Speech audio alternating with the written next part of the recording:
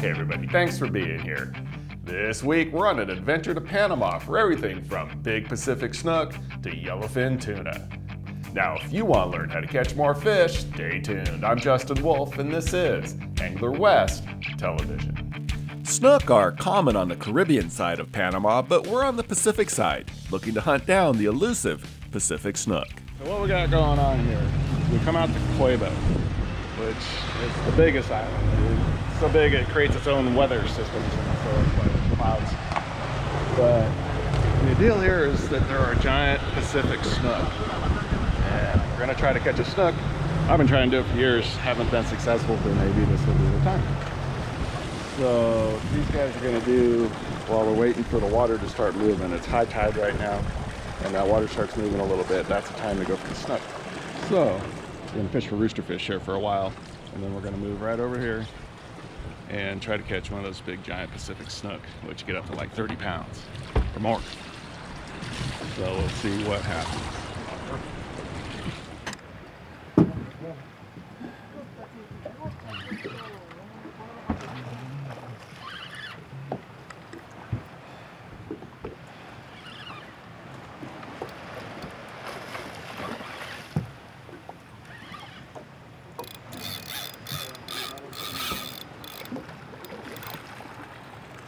Nope, this is the last thing I thought I'd ever catch in Panama was snook.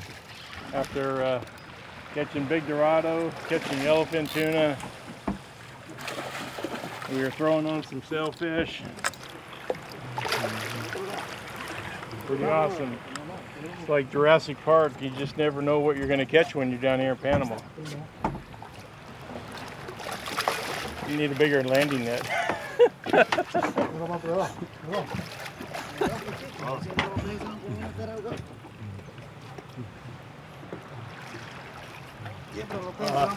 And then the fucking crocodile. Turn to me. Walk to me. Good. Okay, we got our snook, so we're gonna let it go. All right, now show them how to release the fish properly, head first. Boom. I'm gonna just drop it in and throw it in. Yeah. There we go, and away it goes. Awesome. Nice work. Cool. That's the first snook I filmed in Panama. Gotta love that. There you go, Mike.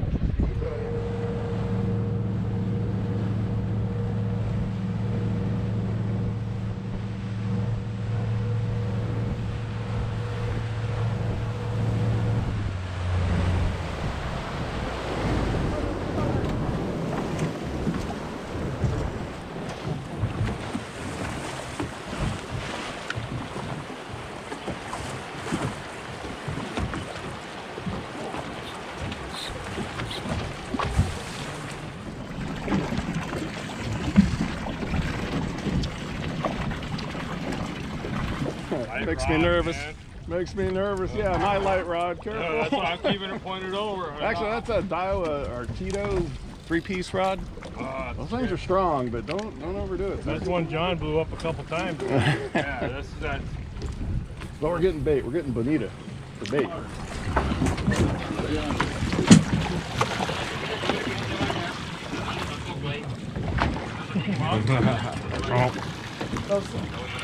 Yamamoto. Is that a hardtail? Yeah. Yamamoto. Yeah. These things caught fish. That's like, yeah, they're all over the place with these. This is like, if you want to buy one thing to try to catch a lot of species with, that's a good one. That's it. That color, just white, be done with it. Jack. Big Jack. Oh. Nice. Swallowed it. Pumping them? Yeah, those are great eating.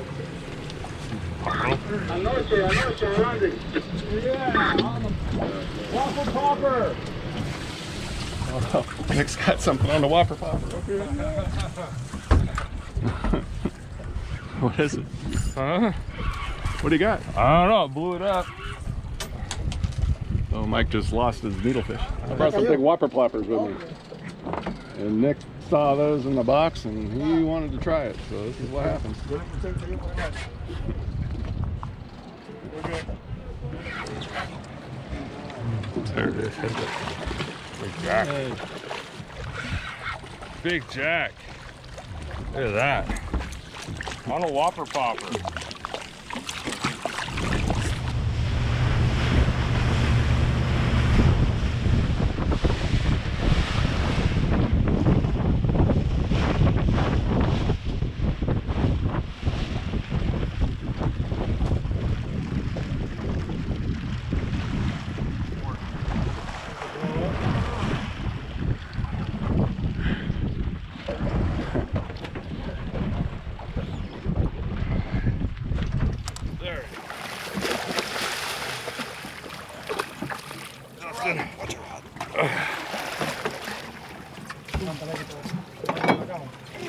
There we go. Finally won our popper. Big tuna on poppers. Gotta love it. So we were running in, saw a log, casting on logs. Now we got some Dorado going. So that makes a lot of species in one day.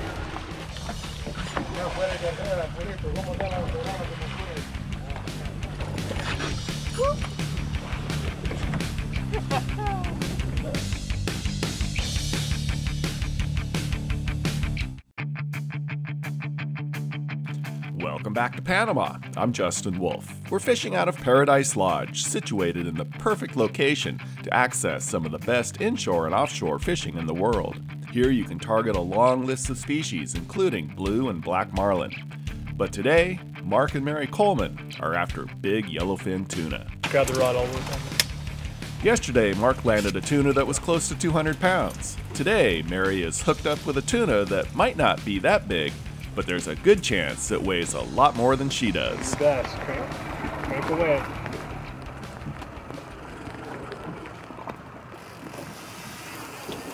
There you go.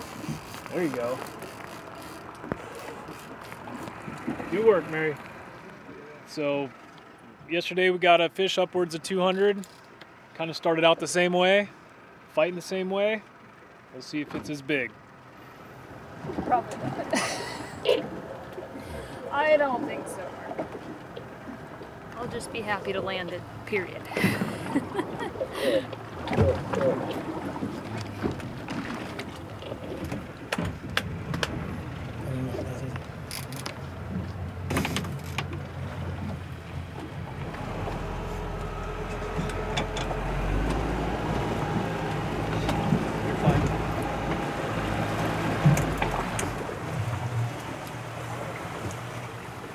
Didn't lose any line there.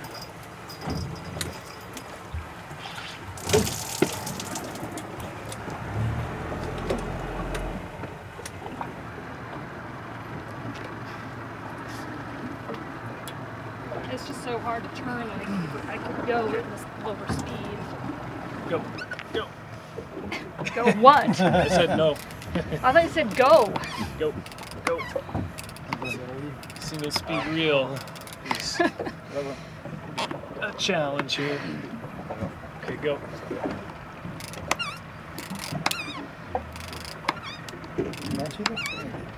Get closer. Get the gas.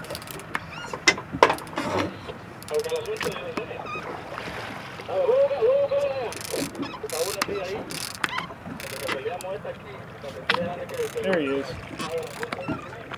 Wow. There you go. Okay, you got the rest of the way here. 15 feet.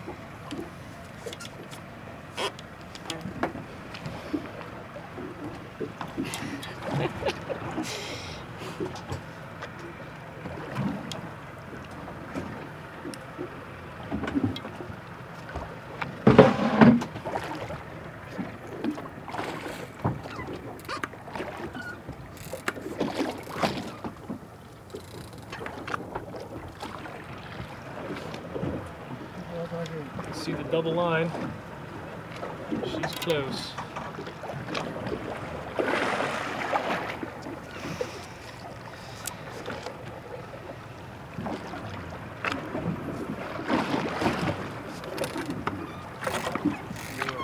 Pressure off. 80 to 100 right here. One more time around. Nice. All right. What do you say? Woo!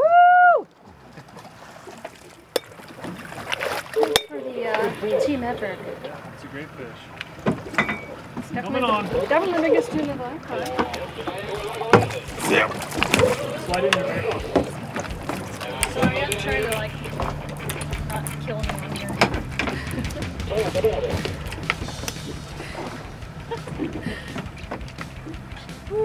So this is by far the biggest yellowfin that I've caught up to date in my life. And it was awesome.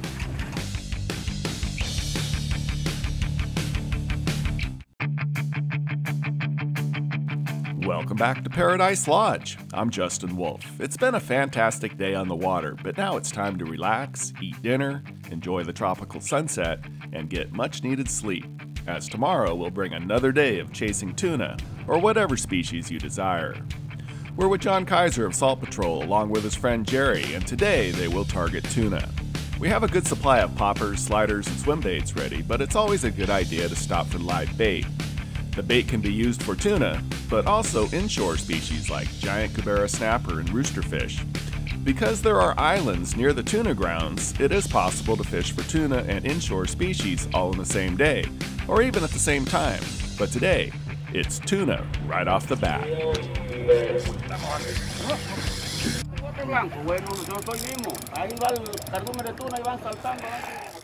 Well, we got into some porpoise, just threw a bait, hooked up. So I've been fighting him for about 10 minutes or so.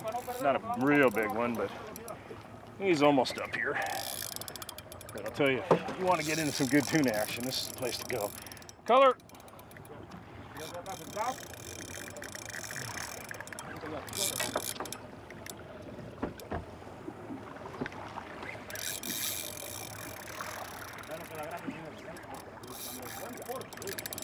Nothing like catching them on spinning rods. Right here.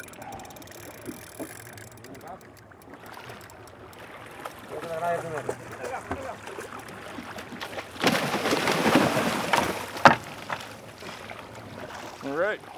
Hey, I told you. Huh? Did I tell you? Got him on a sand eel.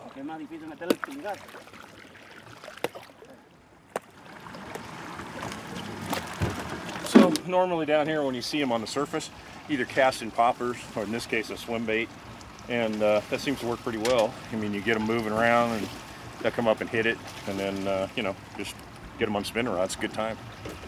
All right, what you got going, Justin? All right, so I threw out, call it a slider. Now the thing is down here, or anywhere I suppose, but sometimes I really want poppers, you know, big loud splash on the surface, but there's other times when they won't hit that. So something a lot more subtle.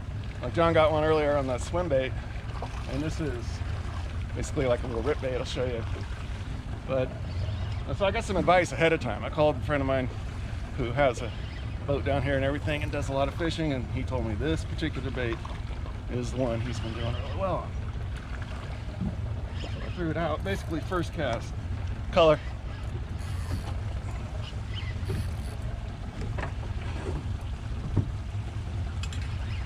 So you take it on the first cast?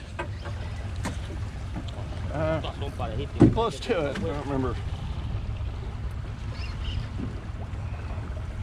I think this is a little one, so.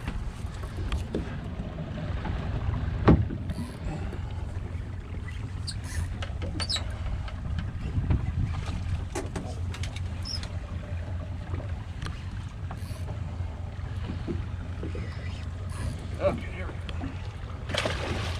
go. Okay. All right. That's kind of a small one, but that's okay. Good job. That's fun though. You see him come up and hit. Oh yeah. Nothing like a take on the top of the water. See the bait there. Okay. Yeah, let's see that swim bait. This is, it's a Daiwa slider, a Dorado slider, I think they call it. This is a basic, very subtle type of lure. And it is the one, so good deal. All right, can I have it? I have another one. All right. You can have this one.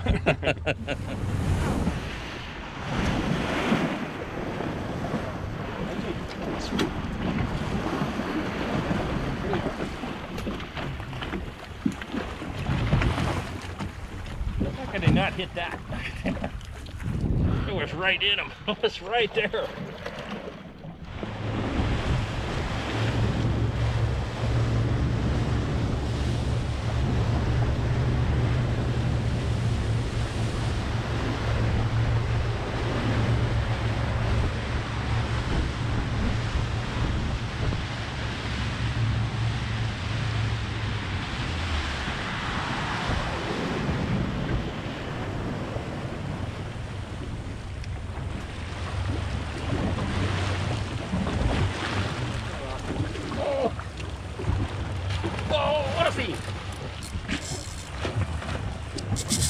Oh yeah. What can I say? They're not big, but they sure are fun. Oh my God, that's probably 40 at least there. You didn't even slow it down. Oh.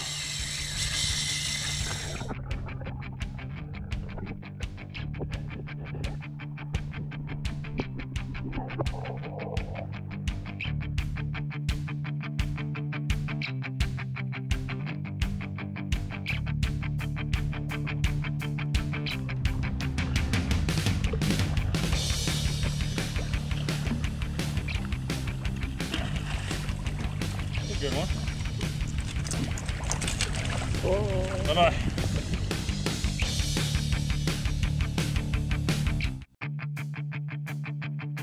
Hey everybody, hope you're enjoying this week's episode from Panama. Now Panama is one of those places that you have to go to, kind of like Alaska. Now if you're interested in a trip, pay attention to when we're going and you can join us on a trip to Panama. It's very simple. You fly into Panama City, you spend a night there, maybe 2 nights, visit the old city, maybe do the canal, you can fish for peacock bass in the canal, and then it's a simple transport to the lodge. It's about a 5-hour drive. The lodge provides the transportation in a comfortable van or bus, depending how big the group is. And you're there in a beautiful lodge, fishing for 3, 4, or 5 days, whatever you like to do. You can also fly from Panama City to David, which is like flying from, say, Portland to Seattle on a smaller jet. Easy flight, the lodge will pick you up there, and then it's only about an hour trip from the airport to the lodge. So join us on a trip to Panama sometime, but right now we're going back to the Gulf of Cherokee, see if we can't get some more yellowfin tuna. For numbers of tuna, bait is always a good way to go, and double hookups can be common. But casting and retrieving lures is definitely the more fun way to go.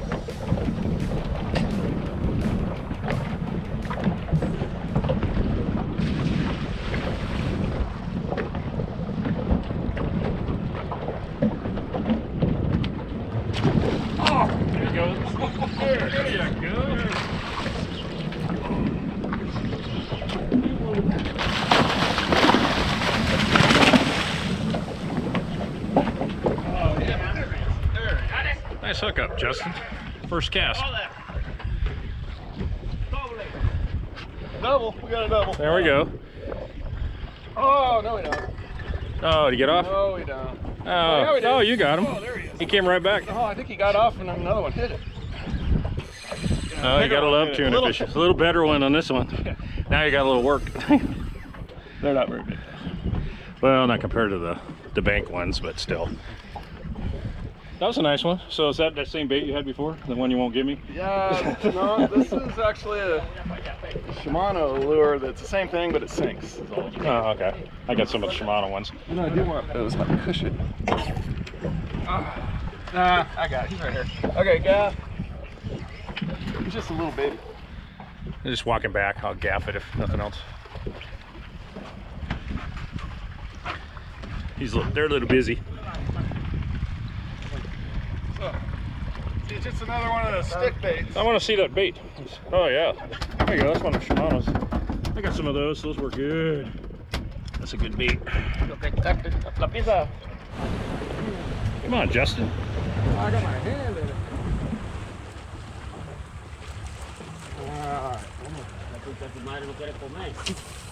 That'll do it.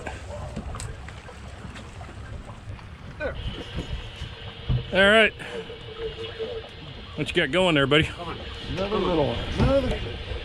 I can't believe the amount of these schools of smaller tuna inshore here. Holy cow. It's like every quarter mile. I mean, you sit down and take a break and there's like another boil going on.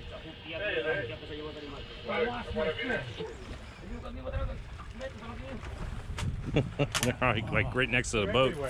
They're everywhere. Coming back, Jerry. Watch out. Got attitude. Oh, I didn't think he was cushion worthy, but now he is. Where's that green cushion? Hand me my cushion, please. Verde. They're from? Verde. Ah, that's better.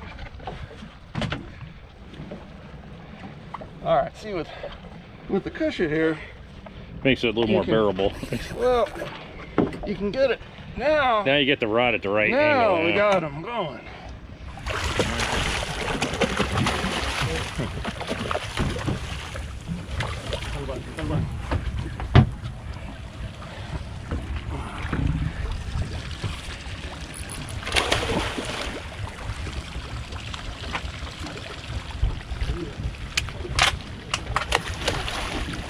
Okay. All right, so now we can just sit here for like 2 minutes and see another boil. They're right behind the boat. They're boiling right now. Okay, I told you.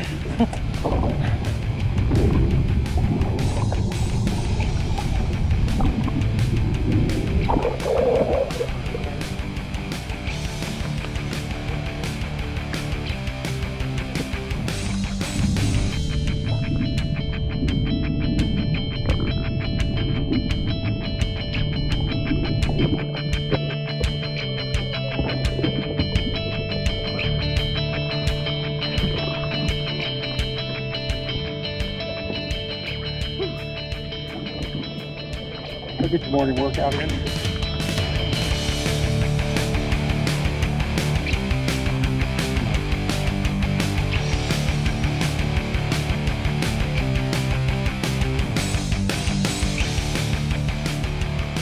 Hey, I hope you enjoyed today's episode. You know, without the support of the sponsors, there would be no show. So please thank them when you can. Now, get out there and do some great fishing.